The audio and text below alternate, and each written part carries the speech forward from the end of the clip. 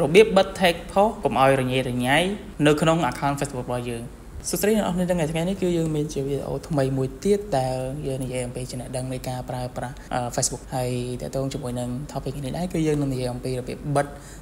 tag post កុំឲ្យមានគេ tag ចូលមកក្នុង account Facebook របស់យើងដែលមានបងប្អូនជាច្រើនគាត់មានបញ្ហាតើតើជាមួយនឹងមានគេ tag post ចូលទៅក្នុង account Facebook របស់គាត់ជាច្រើនតែវាមានភាពរញ៉េរញ៉ៃមែនទែនអញ្ចឹងគឺយើងមានវិធីបិទដើម្បីកុំឲ្យគេ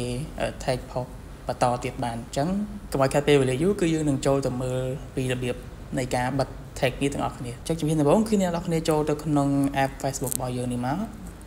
អូខេបន្តមកទៀតគឺអ្នកនរគ្នាចូលទៅកន្លែង menu ខាងក្រោមហើយអូមកខាងក្រោមចូលទៅក្នុងកន្លែងពាក្យថា setting and privacy នេះ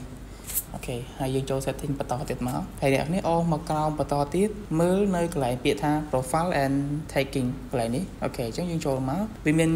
ចំណុចជាច្រើនដើម្បីយើងធ្វើការកំណត់បានវាមានដូចជា viewing and sharing tagging ហើយនិង reviewing អញ្ចឹងចំណុចដែលអ្នកនរគ្នាត្រូវចូលទៅកំណត់វាកុំឲ្យមានគេ tag មកទៀតគឺអ្នកនរគ្នាចូលទៅចំណុច tagging ហើយនិង reviewing អញ្ចឹងជំហានដំបូងគឺយើងចូលកន្លែង tagging សិនអញ្ចឹងយើងចូលទៅកំណត់តទៅជាមួយនឹង tagging ហ្នឹងគឺចំណុចទី1គឺ who can see post you are tagging in on your profile អញ្ចឹងកន្លែងហ្នឹងគឺអ្នកនរគ្នាអាចចុចពាក្យថា only me អូខេកន្លែងនេះមកយើងចុចដាក់ only me មកបែរថាមិនថា friend យើងមិនថាអ្នកណាផ្សេងក្រៅពី friend Facebook របស់យើងគឺមិនអាច tag យើងចូលទៅក្នុង profile យើងបានទេគឺយើងបិទមិនឲ្យគាត់ធ្វើការ tag តែម្ដងអញ្ចឹងបន្តមកទៀតគឺចំណុចទី2 when you are tagged in a post who do you want to add to the audience of the post if they can already see it អញ្ចឹងកន្លែងនេះគឺយើងដាក់ only me ដែរមកអ្នកនរគ្នាអញ្ចឹងយើងចុចមក only me ទាំងអស់មកហើយបន្តមកក្រោមទៀតចូលកន្លែង review វិញកន្លែងនេះគឺអត់មានអីពិបាកទេគឺយើងចុច turn on ទាំងអស់មកទាំងពីរចំណុចហ្នឹងអូខេអញ្ចឹងកន្លែង review វិញគឺខ្ញុំសូមបញ្ជាក់ជូនតិចកន្លែងហ្នឹងគឺជាកន្លែងដែលនៅពេលដែលមានអ្នក tag អ្វីផ្សេងទាក់ទងជាមួយនឹង post មកកាន់ account របស់យើងគឺវា load ទៅក្នុងកន្លែង review ហ្នឹងសិនបែរថាវា load ឲ្យយើងមើលសិនថាយើងចង់ approve ការ tag នេះអត់អញ្ចឹងណាអ្នកនាងអញ្ចឹងបើសិនជាយើង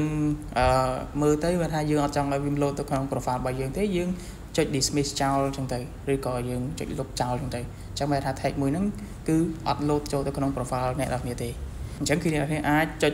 turn on ទាំងពីរហ្នឹងបានអូខេអញ្ចឹងសម្រាប់វីដេអូនេះគឺងាយប៉ុណ្ណឹងខ្លីៗហើយសង្ឃឹមថាអ្នកនរគ្នានឹងយល់ក៏ដូចជាអនុវត្តបានទាំងអស់គ្នាហើយកុំភ្លេចជួយធ្វើការ like subscribe ក៏ដូចជា follow ហើយនឹងចែករំលែកវីដេអូនេះទៅកាន់អ្នកដែលអត់ទាន់បានដឹងឲ្យពួកគាត់បានដឹងផងជួបគ្នានៅវីដេអូក្រោយៗទៀត